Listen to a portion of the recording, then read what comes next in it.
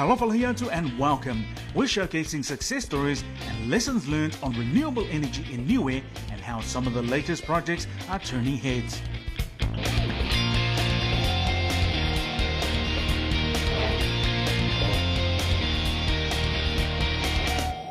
In 2007, the Pacific Islands greenhouse gas abatement through Renewable Energy Project, or PIGGAREP, through SPREP in Samoa, was established to try and reduce the growth of greenhouse gas emissions in Pacific Island countries. This includes the removal of barriers preventing the more widespread use of renewable energy. The PIGGAREP project is a follow-on from the Pacific Islands Renewable Energy Project, PIGGAREP, which ended in 2006. PIGGAREP is targeting a 30% reduction in CO2 gas emissions by 2015. We are being impacted by decisions that are made at a global level, so we need to take as much as possible into our own hands, our own destiny. The issue here is to try and lessen the amount of fossil fuel that has been used. There's an abundance of resource. There's hydro, wind, solar. It's not the source, it's the equipment that convert these sources for our use. It's only the initial cost that's really capital intensive. Our location makes it hard for us to access technology, to access experts who can help out. And I think that part of that destiny is our ability to be able to look at other sources of renewable energy where we can be self-sufficient as much as possible. Niue has a small population of 1,500 people and only 400 occupied households. However, power consumption on a yearly basis averages 3 megawatt hours, 780,000 litres of diesel, worth almost $1.5 million annually. Its small population makes it even more vulnerable, having less people to share the costs. The cost to the Niue government and the Niue people has been horrendous. Just recently, the price for a litre of petrol had gone up from $2.68 to $3.20. The Niue government has had to look at ways at reducing this cost, because this is a huge cost for our people here. This, along with the reduction of greenhouse gas emissions, is one of the key factors driving Niue's implementation of renewable energy.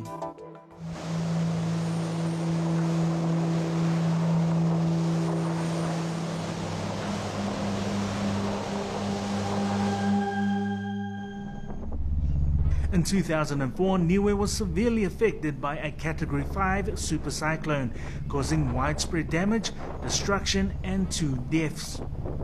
It's forecast these types of cyclones will increase in frequency and severity due to changes in climatic conditions.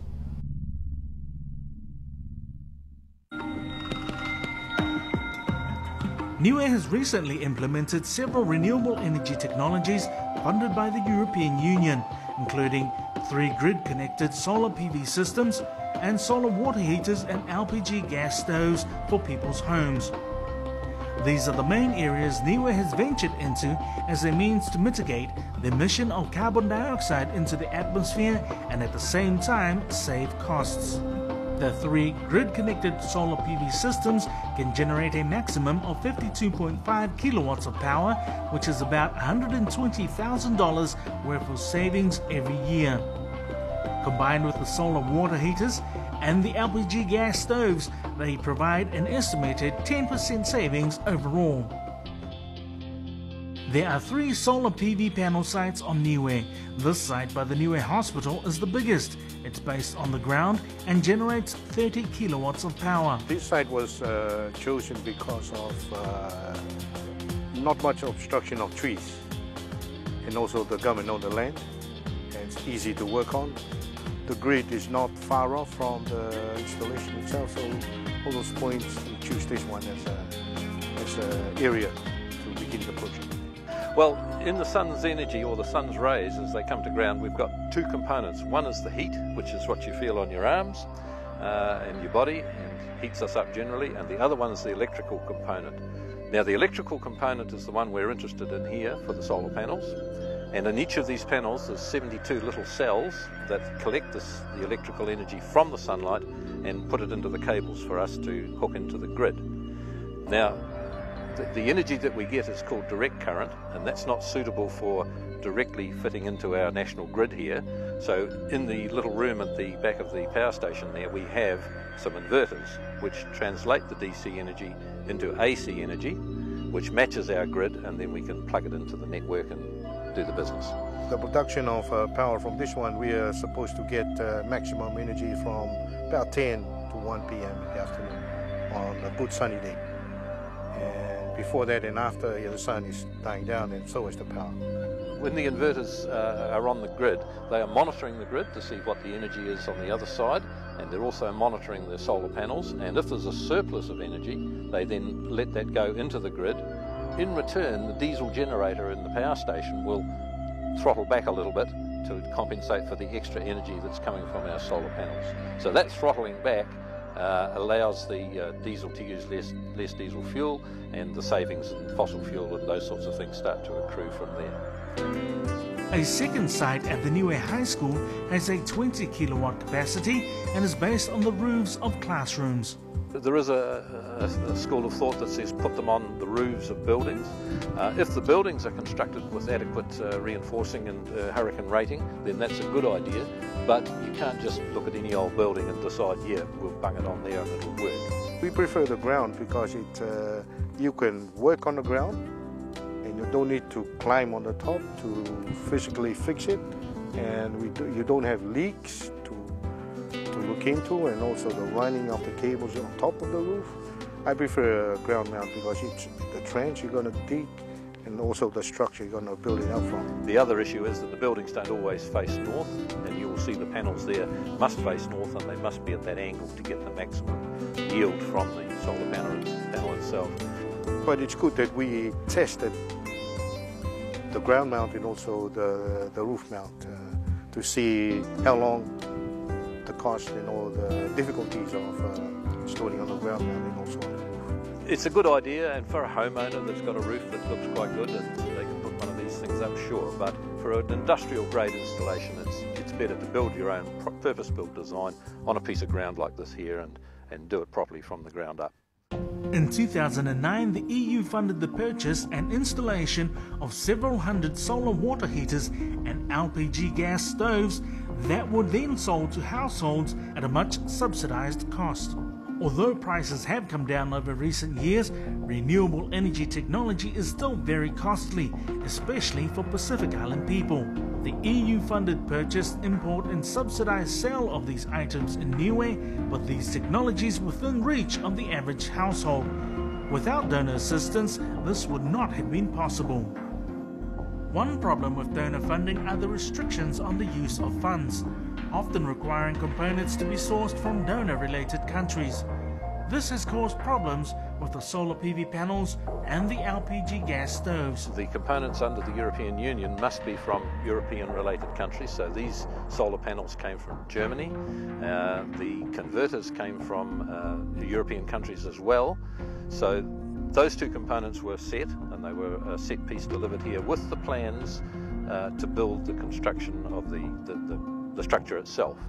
Now, there was where the trouble started a little bit, in that the plans were really not quite up to scratch for, again, hurricane-type conditions. And we weren't overly confident that what they supplied on paper could be built here properly. So we had to backtrack and redesign some of it ourselves and take advice from one or two experts overseas on construction of hurricane-rated structures in these parts of the world. It took a long time. We go backwards and forwards with emails trying to get the right equipment, and I think we had a few problems with the stoves. When they got here, it wasn't the right ones, and we ended up having to ship more in with the right specifications. Once the equipment is installed, however, there remains the issue of maintenance over the long term. Niue is a tropical country, so we've got a high salt content in the air and high humidity and high temperatures, and that tends to rot and corrode the components in the system. But provided they're maintained just like you would maintain your car, you keep it clean, you keep it washed and oiled, then there's no reason why these shouldn't be going in 50 years' time. So it's a question of being regular and routine with your maintenance and taking care of them, and then they'll work just as most other things do. For LPG gas stoves, a secure transporter, supplier and retail outlet had to be established as part of implementation to ensure the project's long-term success. Specific contractors were also trained to maintain the ovens over time. The solar water heaters were installed and maintained by existing local plumbers. For solar PV panels for individual households, however, such measures had yet to be established. Member of Parliament and former Cabinet Minister Terry Kao has sourced his own wind turbine and solar PV panels online. He is currently relocating away from the coast due to Cyclone Hatta and is testing these systems at his new location. These two, the solar and the wind generator, go charge the batteries, and at the moment we've got two big batteries, and they're just ordinary heavy-duty Caterpillar batteries. So at the moment they're doing well. We may need to have two more, but they're cheaper than getting the actual solar batteries. And then the power from that solar battery, from the batteries, goes through at the moment a UPS computer one, and we've sourced in Australia for a better inverter and a much cheaper price. And it's got a bigger capacity, 5,000 watts. Output, so that will be better. And at the moment we're running the whole house during the daytime on the batteries, and that's a fridge, freezer and the deep freeze, big deep freeze, the computer and the TV and the radios, no problem with that, and the washing machine. This inverter will not run the electric jug, but that's not a hassle because we can just run it off the power. Terry hopes by sourcing suppliers and testing the systems himself, he is providing affordable solutions for other households. Another family utilizing renewable energy is Morris Tafatu. His house is located out in the bush, away from the national power grid. Well, the materials has come for so many years, but it was only at the beginning of this year that we were able to get someone from. It was by chance, really. We got this person from our relative from the Cook Islands to come in and help install the system for us. When we had the old system, the generator, we can only spend like 3 to 4 hours at any one time. So we were restricted in that regard, so that it was mainly in the evenings that when we need the lights, that we turn it on. So with this new system in place, is like, well, not quite utopia, because but it, is very, very useful and a great help to us. I think it's the way to go for Niue. Even out in the villages, I believe that people can also install something like this in their own homes, if they can afford to do it. Because in the long term, I believe it's going to be very helpful. By having solar panels, wind turbine generators and other sources of renewable energy available, it makes it possible for families to relocate without being tied to the existing power grid. The Talangi family of Makefu are also moving far inland away from the coast. During the cyclone, the waves come right up to our house, where it's located near the coast in Makefu village. And that was an experience that we don't want to have again. Electricity from the main grid is yet to come up this area. Solar energy for electricity will help us have power continuously. Introducing solar and other renewable energy sources is an attempt to cut back on the high cost of using diesel to generate power. Niue is meeting 15% of that energy need with renewable energy technologies. There are further plans to increase that usage to 25% by implementing another 74 kilowatt solar PV grid in 2012. There is, however, a very serious drawback. Because the current diesel generators are high-performance engines, they need to constantly operate at an optimum level in order to maintain their best fuel efficiency. If less power is required, then these engines will fall below the optimum level and may actually end up using more fuel, costing more, and negating the use of renewable energies as a savings device. Implementing more renewable energies sounds like a good idea, but it may still cost the same to government, the consumer, and the environment. Not only that, the renewable energy projects are not addressing the issue of motor vehicles, and so consumption of fossil fuels and greenhouse gas emissions may still remain high in those areas. Government, however, is looking at means to address this issue. It is important, extremely important, that we look at not just fuel for power generation, but also we are investigating the possibilities of using electric vehicles to enable our people to use the power generated by solar panels to generate or to run these particular vehicles for us at the present time.